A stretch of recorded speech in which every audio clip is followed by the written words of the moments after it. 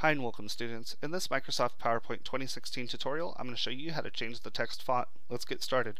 So PowerPoint is a little bit different from other Office applications because there's no font that can be seen by just opening up a presentation. What I mean by that is if you go to the Home tab, Font Group, all of the commands in the font and paragraph group are grayed out and you actually don't see a font listed here.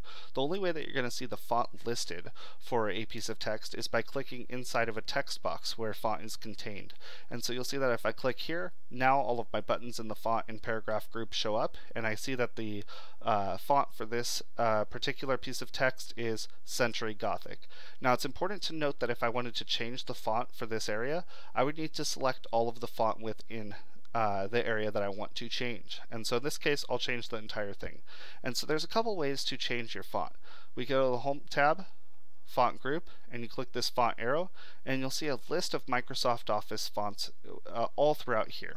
Now you can choose any of these fonts that are listed. Just pick something that looks good for your presentation. Alright, so that's one way to change fonts. Let's say that I don't want to look through this big list and I know that the font that I want to choose is Cambria. Well, I'm going to go to the Home tab, Font Group, and I could actually click right here where it says Century Gothic and begin to type Cambria. As I type CAM, you'll see that Cambria populates, and then if I press enter, it'll change that font. Okay, so that's how you change your text font in PowerPoint. There's one other way to do it. You could actually right click and go right up here, and you'll see the font arrow and the font text as well. And I could actually click right here.